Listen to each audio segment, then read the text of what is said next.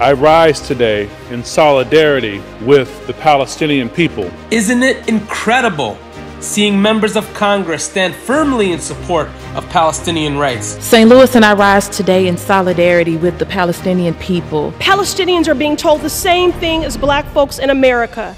There is no acceptable form of resistance. Israel's occupation must end. Doesn't it make you feel good when Palestinians are finally given the platform to give their narrative?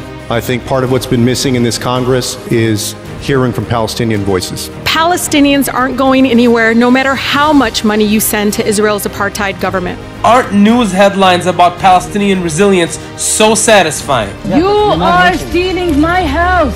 And if I don't steal it, someone else is going to steal it. No one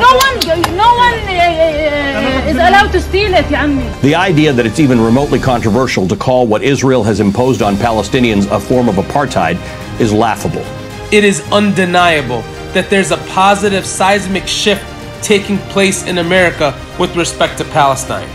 These positive trends we are witnessing today in Congress, throughout our mainstream and social media, and in our grassroots movements are a result of decades of Palestine organizing in this country. The question is, where are we situated in this endeavor to free Palestine?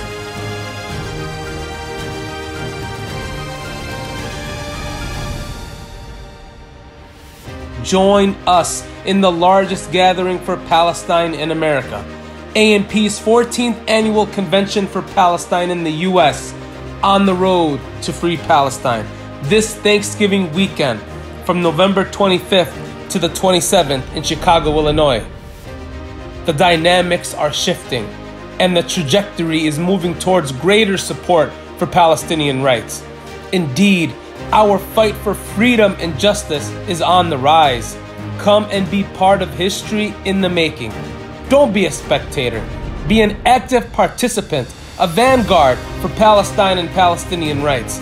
Make a difference in the lives of Palestinians as they continue to inspire us daily with their heroic perseverance and steadfastness. I want you to believe in yourself. I want you to believe in the power of your voice.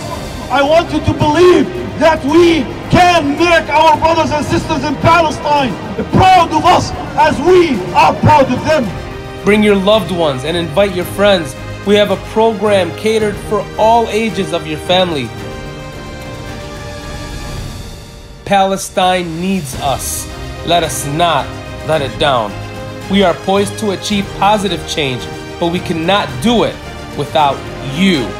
Well, this is Palestine. We will continue the fight for them. Make them proud.